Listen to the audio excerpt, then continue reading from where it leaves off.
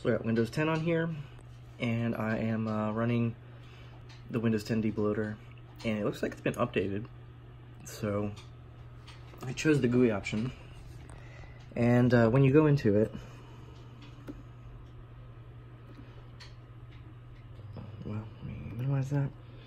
You'll see you still have the Windows 10 script, GUI script, and GUI old script. So that's kind of cool. So I chose the new one, and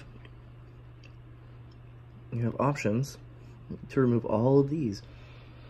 So it gives you all the list of different apps you can remove. Just a lot of stuff. So you can disable telemetry, remove registry keys associated with the bloatware, revert changes, unpin start menu tiles, disable Cortana or enable Cortana, remove selected software packages. Let me see.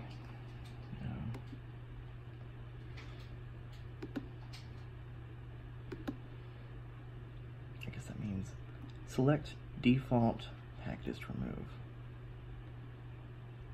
Okay.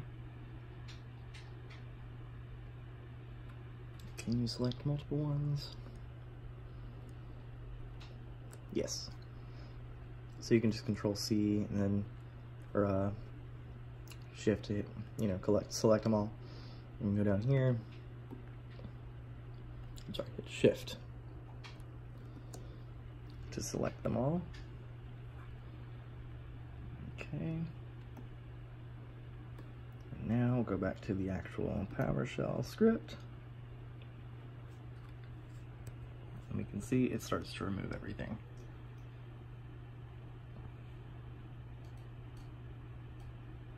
There you go. You can see the names of the app.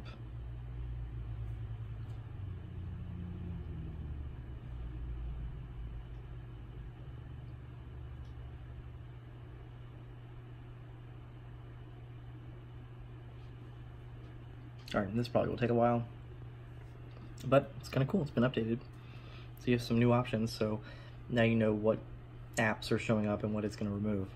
So that's a nice update. So if you haven't tried Windows 10 Debloater, definitely give it a try. It's great.